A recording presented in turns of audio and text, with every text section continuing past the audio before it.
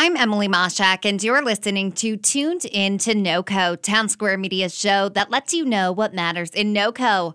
I'm talking today with Jim O'Neill, the co-chair of the 4th annual Gingerbread House decorating event with the Fort Collins Eyeopeners Kiwanis Club. So thank you for coming in. But before we get into the event, I would love to know a little bit about the club. For those who are unfamiliar, can you tell me, what is the Fort Collins Eyeopeners Kiwanis Club? Sure. So, Emily, it's great to be here today with you. It's great to have Town Square Media as our media sponsor. So the Eyeopeners Kiwanis is a service club, and we've been in Fort Collins since 1973. And Kiwanis goes back all the way to 1915, I believe. But basically, our goal is children are number one. And so we sponsor key clubs in the high schools. We like to do projects with a lot of nonprofits. And part of what we like to do is, like the Gingerbread House, it will raise money, but then we in turn, give that money to nonprofits, and we like to help them. Like if they need a wall painted or a wall put up or something like that, we could pay for the materials. We also like to get our hands dirty and do a little sweat equity with that too. Our members are got about 40 people and really enthusiastic about helping nonprofits and especially those that have to deal with children. That is awesome. And what inspired you to join the club? What has your experience been like? Well, a long time ago when I came to town, I was looking to get involved and to meet some nice people, and I started with the Eyeopeners Kiwanis. A guy named Jack Gianola got me involved, and just been doing it ever since. It's really neat. And then about 5 years ago, we partnered with the Center for Family Outreach to do the Gingerbread House, and they didn't want to do it anymore, so then we took it over. So this is our 4th year doing it alone, and it's really a fun event. People decorate the houses, and then they're displayed at the mall and running until the 20th. So it's really just adds to that holiday spirit. I know my family likes to decorate our house the day after Thanksgiving. It's really become a family tradition. Yes, that sounds like so much fun. And now last year when we talked, I know the event was virtual because of COVID, but this year it's in person. What's going on? What do we need to know? Okay, so at the event, mainly it all started with COVID, but we delivered houses to businesses, to sponsors, to Boys and Girls Clubs, to the mission, which now I think is Samaritan House, to decorate on their own time and then to bring them to the mall, and then they're displayed for about 2.5 weeks, I think it is, from the 4th to the 20th. By being virtual, by letting you decorate your house at your own time, you're able to add different things to it, and besides just the candy that we provide. And some of the businesses that have decorated are just out of this world. We had houses by Markley Motors last year was a fire engine. The Bank of Colorado, who's one of our big sponsors this year, they built a fire station, which is pretty amazing out of the gingerbread.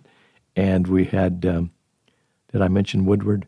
Anyway, they had their quarry barn on their property. It was all lit up, and it had a windmill on it too, a wind generating tower out of lights. And Peterson Toyota had their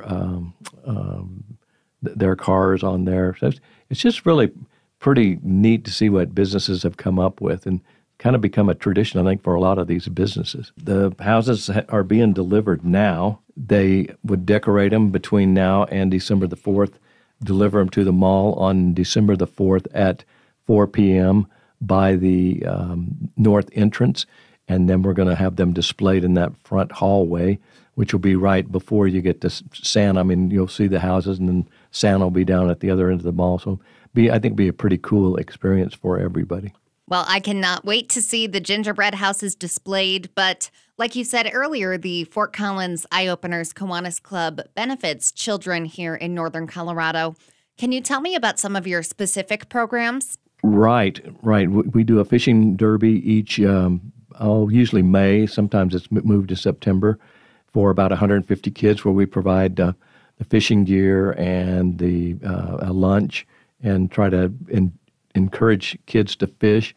We also packed about 50,000 meals for Colorado Feeding Kids And those meals, we had about 200 volunteers, which was fantastic. And we packed about 50,000 meals, and half of them went to Weld County Food Bank and half of them went to Larimer County Food Bank.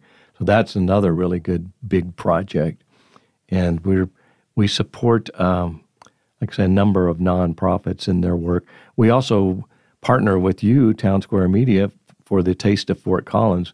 The Kiwanis provides the volunteer, and then we provide the volunteers for all the beverage services. And of course, this year, I think we were the only festival in town, and that was really fantastic. So we were glad to be back in town with that event. Well, hearing this, I'm sure some of our listeners will want to get involved. How can they maybe donate to or volunteer with Kiwanis? So with the website that I gave you, yes, we're always looking for people that want to become members. We meet we meet every Thursday at Associates in Family Medicine, their conference room on Riverside. But we also meet with Zoom. We have some people joining us on Zoom. But we also have a second Sunday, which is a Sunday afternoon, where people that really don't have time during the week to meet, they can come and join in, and we always do a little project. So that's really cool. We've got some new members. Of course, we're always looking for people that just, like if you want to volunteer for Taste of Fort Collins or the food packing event, that you could get on our volunteer list. So that's really just trying to spread the word about Kiwanis. Jim, I want to thank you for coming in again. It's always great to have you. Is there anything else you would like our listeners to know? Well, let's see. I just wanted to thank a couple of our sponsors, especially the Bank of Colorado is going to be a candy sponsor this year, and they're going to have a contest between all of their branches in northern Colorado. So that's going to be really cool to see what they can come up with. And, of course, Town Square Media, the Foothills Mall, they let us display the houses. And, of course, the Eyeopeners Kiwanis is big in that. So just really thank everybody that's been sponsoring for so many years. And then some of our new sponsors that coming along, like Scott International and Speed Pro and Smart Shred. So those are just some of our newer sponsors. But we've got Otter Cares is helping us out again this year.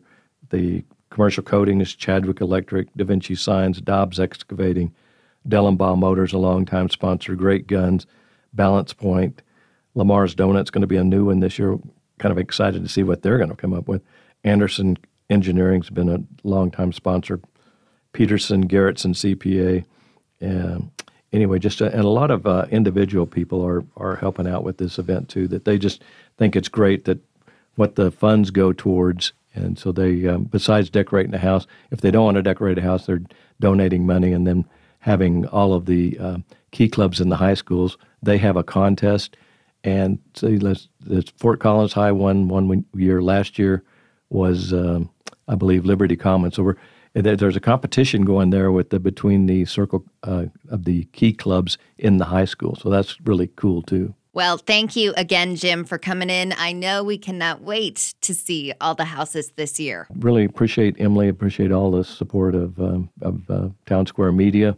And you guys have 3 houses, so I know last year you divided it up among the different stations, and so I'm really excited to see what you all are going to come up with this year as well. Again, that was Jim O'Neill, the event co-chair of the 4th annual Gingerbread House Decorating Event. You can see the houses at Foothills Mall starting on December 4th, and you can learn more at FortCollinsEyeopenerskiwanis.org.